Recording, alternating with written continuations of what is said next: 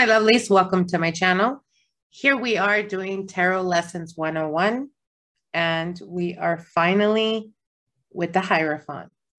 Now, before I get into the teachings and what this card represents, I want to remind you guys that it is extremely normal when first learning the tarot cards to not feel as connected or perhaps to not completely fully understand a card.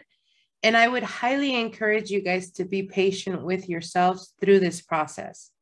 Why am I bringing this up? Because this was one of the cards that was extremely difficult for me to connect with when I was first learning the cards a good many moons ago. And it was so frustrating. And like I said, it's important and very crucial for you to find ways to connect with the cards in aspects of our life to make it a little bit more simplistic, more to be able to grasp the concept of what the card represents. And that's the reason why I created these lessons for you guys, to make it much more easier. But again, like I said, be easy with yourself. Don't get frustrated if there is a card that you can't really connect or understand. Practice will get you there. I assure you of that. Anyways, for those of you guys that are returning to my channel, welcome, my lovelies. For those of you guys that are new, welcome. Don't forget to hit that subscribe button, like, and definitely hit the notification bell so that you can get notified of the newest videos coming up. So here we are along the journey of the Fool. We came to know the Emperor, and now we are here face to face with the tarot card number 5 in the major arcana. The Hierophant, the messenger from the heavens, the experienced spiritual guide, and his job is to bring these lessons down to us here in the real world. The Hierophant is known as the Pope, the Shaman, or High Priest, knowledge in you, and is also you as the holder of the knowledge. The Magus of eternal zodiac trump of Taurus. Venus rules this card. Luna exalted. Tree of life path number 16. Offer thyself virgin to the knowledge.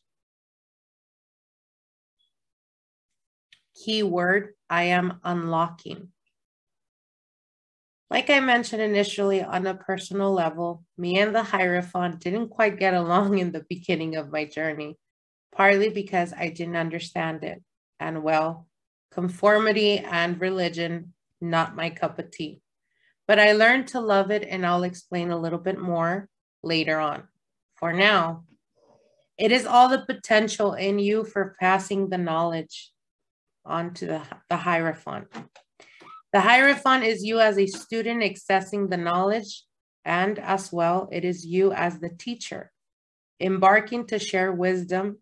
This card is connected to spirituality, initiation, and depicts imagery that speaks to the arcane mysterious, religious, spiritual teachings, the connection between spirit and man. A little like the High Priestess, the difference between them, unlike the High Priestess, the knowledge belongs to a specific heritage that has been passed down to you along certain lines. As an example, we all grow up in a cultural environment, learned by living with others in our childhood conditioning. He represents this formal learning. As an example, the churches, the schools, the teams, companies, etc. The Hierophant domain are in group settings. There is order. There are belief systems, true rules, rituals that are rewarded when you follow the rules. When you see the Hierophant in your reading, it often comes as a form of a teacher, a mentor, who will instruct you in his particular belief system. Keywords is education, group identity, religion, belief systems, traditions, conformity, institutions. He brings order to systems to create harmony and balance.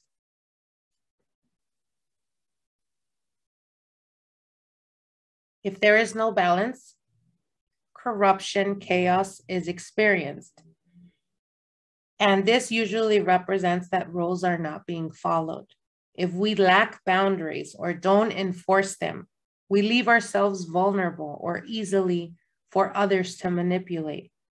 The Hierophant energy appears when we need to seek our own boundaries in order to bring peace to our relationships with other people or those around us. He brings peace and balance with mercy and wisdom. As higher knowledge guides from within his pillars, this represents wisdom of the tree of life. You can also see the color gray. That is something that stands out in this card.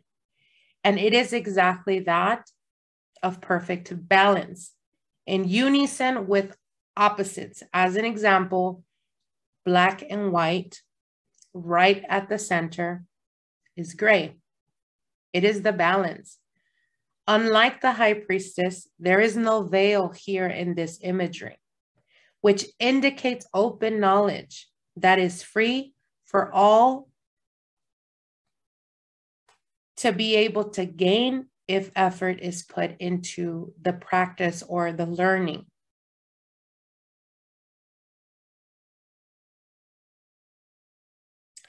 Now,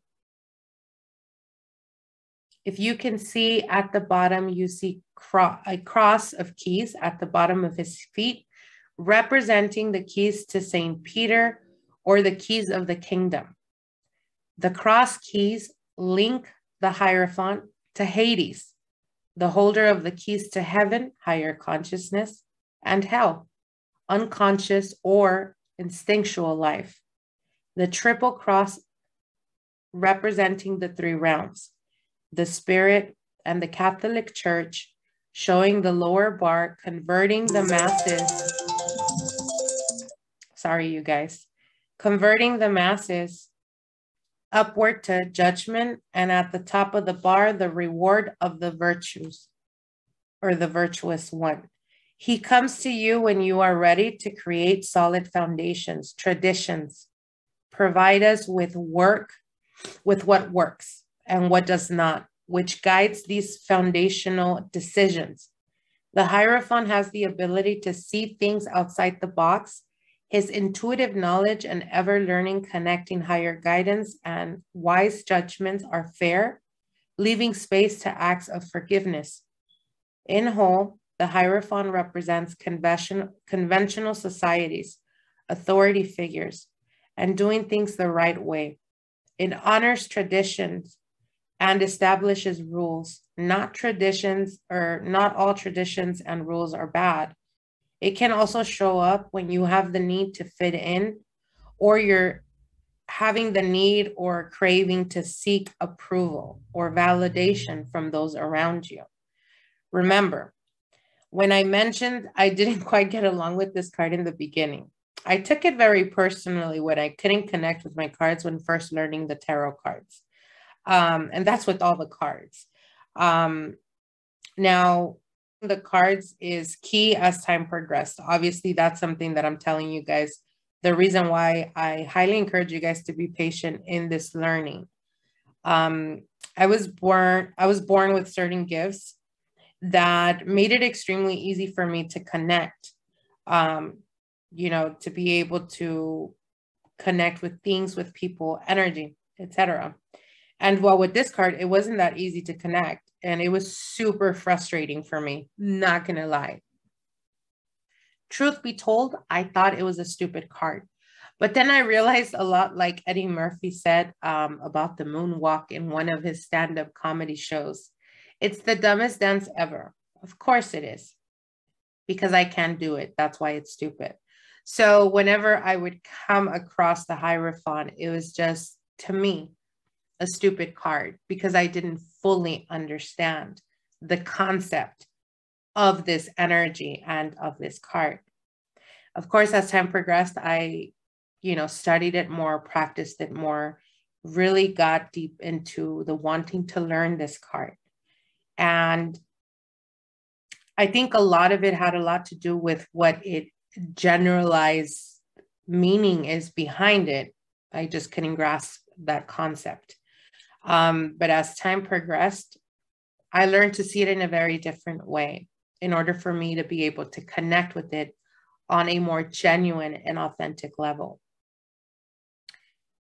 The Hierophant could be understood like the middleman between the gods and the man.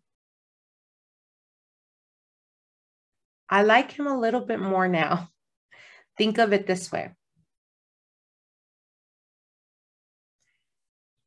That the trickster is the messenger between the gods and man, stealing fire, teaching us forbidden secrets, giving us the apple.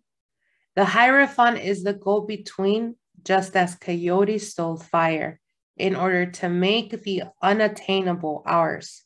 Risks have to be taken.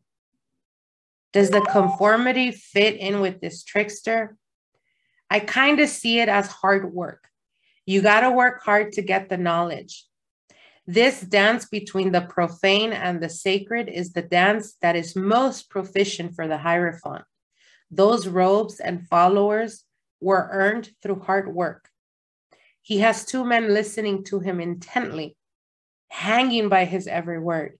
You know, there are more probably listening in the background, following his teachings. We can't see them, but you can let your imagination go when tuning into the cards. His big hand raised and blessing as it seems to have earned that huge crown on his head. Yeah, trust me when I tell you, I learned to love this card much more as I learned it. Who does the Hierophant remind you of? Person or movie in a character? As an example, think of it this way. The Hierophant could represent a shaman, for example. A shaman is not born, but they are naturally gifted at certain things. And at some point, they will be taught, they will be guided, they will be given knowledge from other shamans, from other experienced spiritual people on this path that will give him and feed him that type of information, that knowledge, and that experience. So the Hierophant, every time it shows up, think of it as a mentor. Think of it as someone that's going to show up to guide you the best possible way. But it can also represent you. So like I said, connecting the cards is something that is crucial when first learning your cards.